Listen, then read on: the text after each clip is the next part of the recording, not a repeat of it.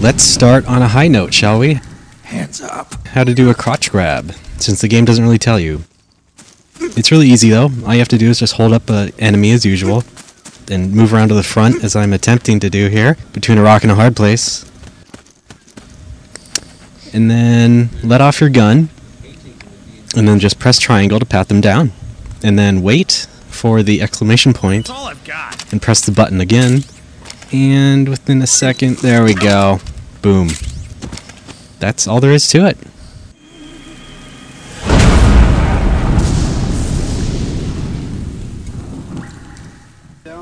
Alright, in the Act 2 mission briefing, you can roll around as Mark II here.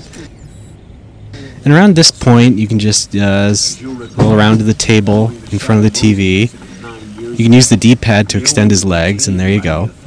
Look at that remote there, and try and push that with Mark II's arm. Wait for the beep, and oh dear, look at that. It's an idle slideshow. Yep. Of course it is a little silly since nobody in the game really notices it. Or the camera, as you can see.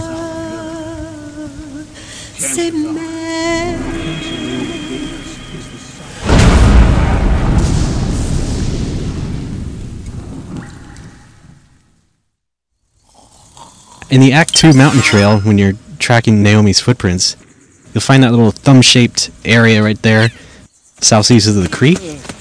So just walk over there. Make sure no one's found you first. And what is this?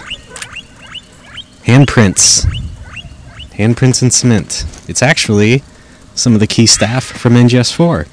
You can look around there. There's Hideo Kojima. Some other folks.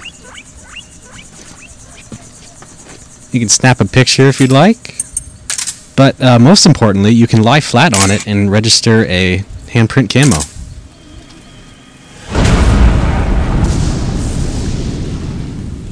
In Act 4, when you have to input passwords into Otacon's computer, you can actually put in several different ones to get some secret stuff.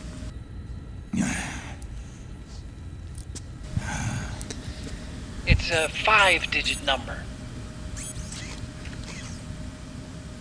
The first one we're going to put in is 78925. Enter. You hear the monkey sound, and then it will say access denied, but that's okay. You get the monkey. After you skip the cutscenes and get back, you'll see, hey, iPod music from Police Knots. Second one, 13462. Enter. Skip cutscenes again, and another Police Knots song comes up. And the third one that we know of, this is the biggie, 14893. What do we get? 100,000 Drebin points right there in the lower right. You can't put these all in at once though, so you may want to reload a save or just save it for another playthrough.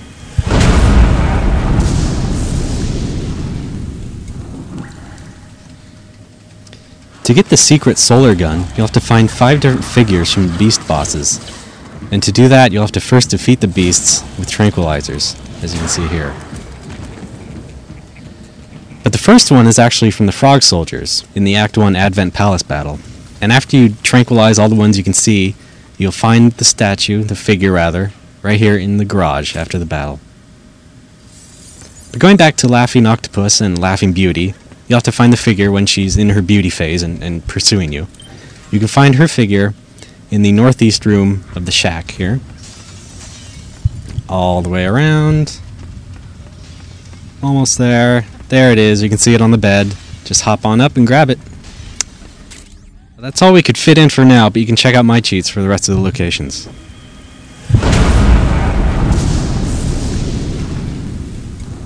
And here's just a quick gallery of some of the face camos you can get.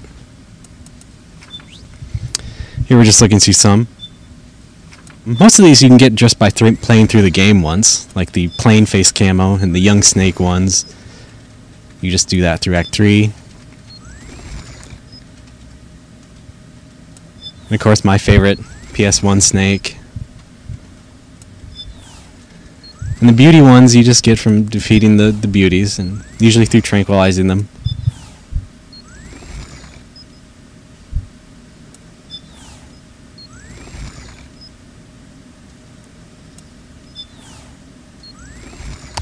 To get Campbell, you just have to touch him with Mark II's arm during the right mission briefing. Same with Otacon, and same with Raiden. Raiden A, you actually have to touch Sunny with the Mark II, and then Raiden B, you have to touch Naomi with the Mark II. You also get Drebin's face by buying over 60 weapons. And also here's just some in-game bonuses. You can get different colored vests and just a couple of other different camouflage things.